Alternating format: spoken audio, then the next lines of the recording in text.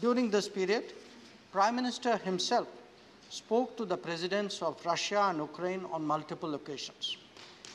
He specifically took up the issue of safe evacuation of Indian nationals, especially from Kharkiv and Sumy. Prime Minister also spoke to the Prime Ministers of Romania, Slovak Republic, and Hungary, and the President of Poland to seek their support for facilitation of entry of Indian nationals to their countries. I most sincerely thank these partner nations for opening their doors and helping our citizens in our hour of need. Chairman, sir, I was also in constant touch with my own counterparts in Ukraine, Russia, Poland, Romania, Hungary, Slovakia, and Moldova for similar reasons.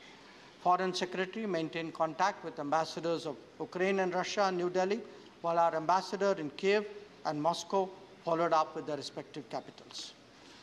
Prime Minister deputed 4 union ministers as special envoys to Romania, Hungary, Slovak Republic, and Poland to facilitate Operation Ganga.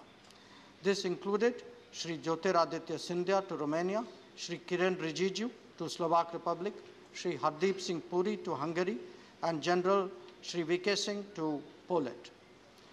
Their personal supervision of the evacuation process made a substantial difference in the ease of border crossing and the care taken of our citizens thereafter.